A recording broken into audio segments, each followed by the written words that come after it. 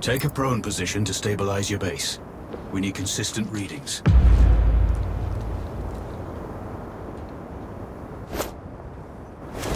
Switch on your binocular display to enable hostile tags. Tag the target straight ahead. You're 12 o'clock.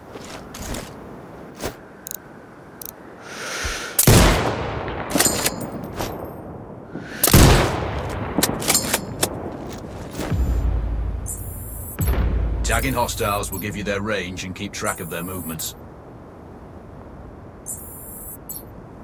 Your scope also allows you to measure range to...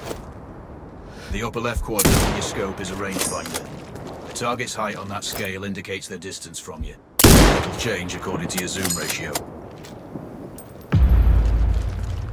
Focus on your breathing. Splash this target. Aim for the head. Hit. Go for the next one. Next target, you're 12, 300 meters. I know you're used to doing the maths for... Good. Raven, find your next target. Adjusting your scope to target's range will improve accuracy. I'll mark the distance for you. That's a miss. Double check your scope.